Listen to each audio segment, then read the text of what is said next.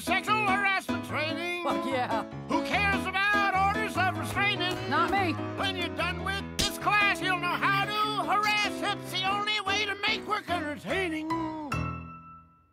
Wait, you're teaching us how to harass? What don't you understand about sexual harassment training? You guys are scumbags, right? We thought you'd love it. You may think that we are monsters, and yes, that may be true. But one thing we believe in is #MeToo. 1, 2, 3, 4. Bad guys don't have to be bad at being guys. Bad guys don't have to be bad at being guys. I might kidnap a baby and cut off its ear, but I'd never ever snap his mother's brassiere. I may kill 100 cops with a bullet barrage, but I'll never give a female an unwanted massage.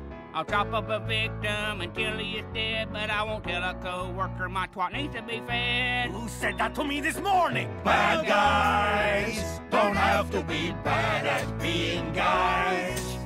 Bad guys don't have to be bad at being guys.